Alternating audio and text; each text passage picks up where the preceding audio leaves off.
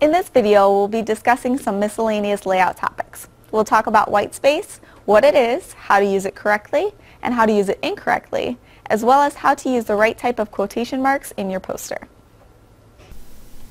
What is Whitespace?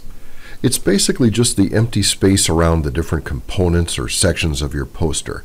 By components, we mean a block of text, an image, graph, chart, or anything that you've sectioned off in some way.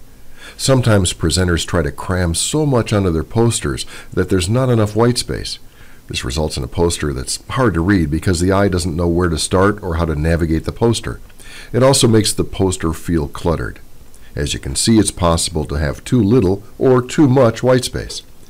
Another problem we see is that people don't leave enough space at the edges of their poster, and their content looks like it's falling off the page. Finally, if you're printing your poster as a trifold poster, make sure you keep your content away from the folds, which are indicated in the trifold template.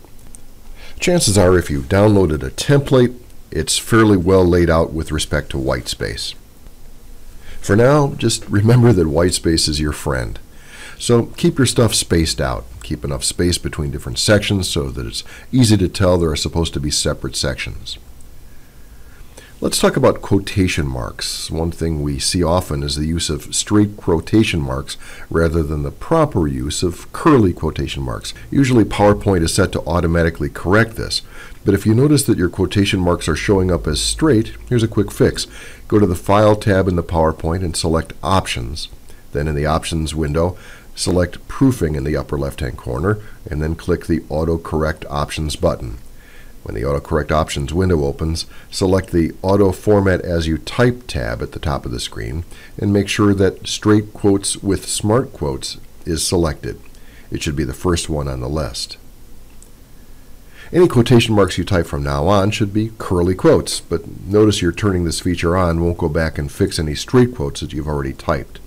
You need to go back and change them manually now that curly quotes is turned on.